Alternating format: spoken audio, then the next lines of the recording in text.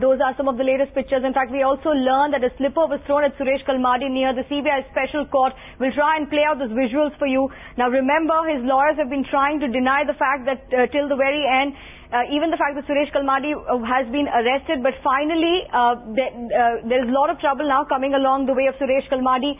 The first lead, of course, was the payment to the little-known UK-based company for Queen's Bait and Relay, payments made without any contract to a dubious company. The corruption only became clearer when Times Now broke the report of a scam worth 100 crore rupees, and one company, of course, being favoured for contract by Kalmadi.